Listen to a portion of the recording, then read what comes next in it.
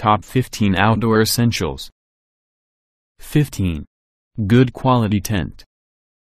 Selecting from an ultralight Solos at a bit over 2 pounds to family affairs that need a car to transport can be daunting. A tent should be chosen based on what and where you expect to use it.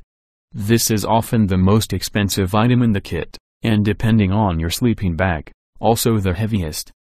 It is most important to right size and right season your tent. You should insist on putting it together in the store before you purchase it. If they don't let you, take your money elsewhere. And after you bring it home, put it up in rain, dark, etc., just so you know how. 14. Sleeping bag. Like a tent, the where and when are critical: wet, dry, warm, cold. Don't overdo the temperature rating. Buy for the coldest less a bit, 10-20 degrees. There is nothing more uncomfortable than a -20 bag in a French hostel in the summer. Take off your shoes in the store and climb in. Don't worry when other customers think you are crazy. You probably are, and it's okay. 13. Camp stove. Also take fuel, a metal cup, and a soup spoon. I put these all together because these 4 items make the complete minimalist mess kit. The really cool stoves are tiny and can take almost any fuel. MSR has an XGKX that I suspect can run on just about anything. Peak One has one called Spedition with a twin burner but requires a propane/butane canister. 12. Nylon cord. Get it anywhere. 1/8 or 3/16 inch should do it. Not less than 10 feet, not more than is comfortable. Also about 20 to 30 feet of fishing line. Packs tight and, oh, so useful. Depending on where you are going, you should add a hook or 2, but always take the line. 11. Whistle and signal mirror. Just a plain ball-type whistle and a flat metal mirror will do. Or get fancy and find a signal mirror, one with a naming sight. ACR make the hot shot, but there are others.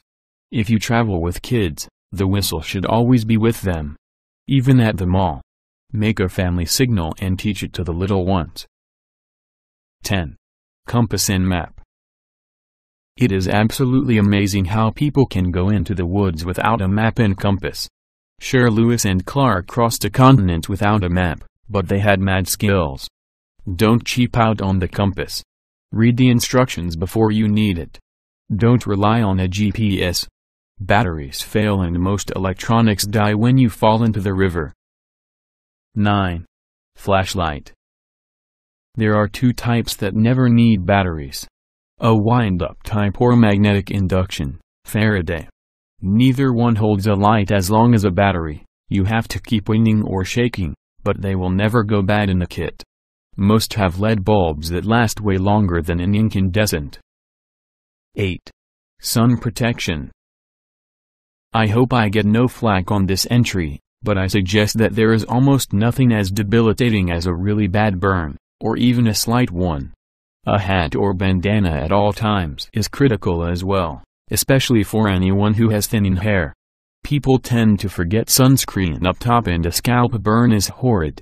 Oh, do the lip thing also. 7. Weather gear. Sure, the forecast says sunny. But don't believe everything that you hear. The weather can change rapidly in the hills and nothing drops your core temperature faster than being soaked to the skin.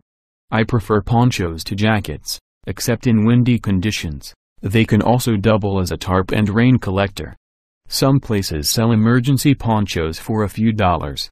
Oh, and don't wear cotton in the winter. Cotton holds the perspiration, humidity, next to your skin and you have a much better chance of freezing to death. Not a good idea. 6. Space blanket. Get one or more of these lightweight lifesavers. They can reflect about 90% of your body heat. Or check out the Orange Space brand bags, that way if you don't make it, someone can find you. 5. First aid kit. A general-purpose first aid kit is rather basic. Customize it for your local conditions. Each person in your party should carry at least a small basic kit. Remember that iodine can be used as a wound disinfectant and to purify water, 3 drops per liter, let it stand for 1/2 hour. 4. Fire starter. You can take waterproof matches, but a flint stick is better, practice first. A basic flint stick is easy to carry and use. The Strike Master Magnesium makes an incredibly hot spark, probably enough to ignite whatever tinder that you can find. When you practice with this though, it's probably best to do it outside. 3. Multi-tool. Years ago the basic tool was a knife. I still carry my Spyderco just about every time I leave the house. But in my camping kit is a Leatherman multi-tool. With all of the garbage that people leave behind, a good multi-tool can be used to turn trash into gear. I haven't tried their new Skeletool CX yet, but it looks sweet. 2. Food. Okay, this is a tough one. Even if you are intending to be back home for an early dinner, throw a couple of bars, Clif or Power, not breakfast, into the day pack. Take things that make sense, though. If you are going into a place where water tends to be scarce, freeze-dried beef stew is probably not a good choice. And when faced with a truly survival situation, start the hunting and gathering as soon as you realize that you may not be home soon. Getting food in the wild usually takes time. If you wait it may be too late. 1. Water supplies. Assuming that you are in a low freshwater situation, take as much as you can reasonably carry. You will wish you had more. The human body needs this stuff more than anything else. I know there is controversy over the plastic, but I've been using the same Nalgene for years.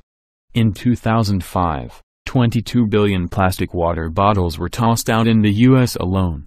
Worldwide the estimate is 5 times that.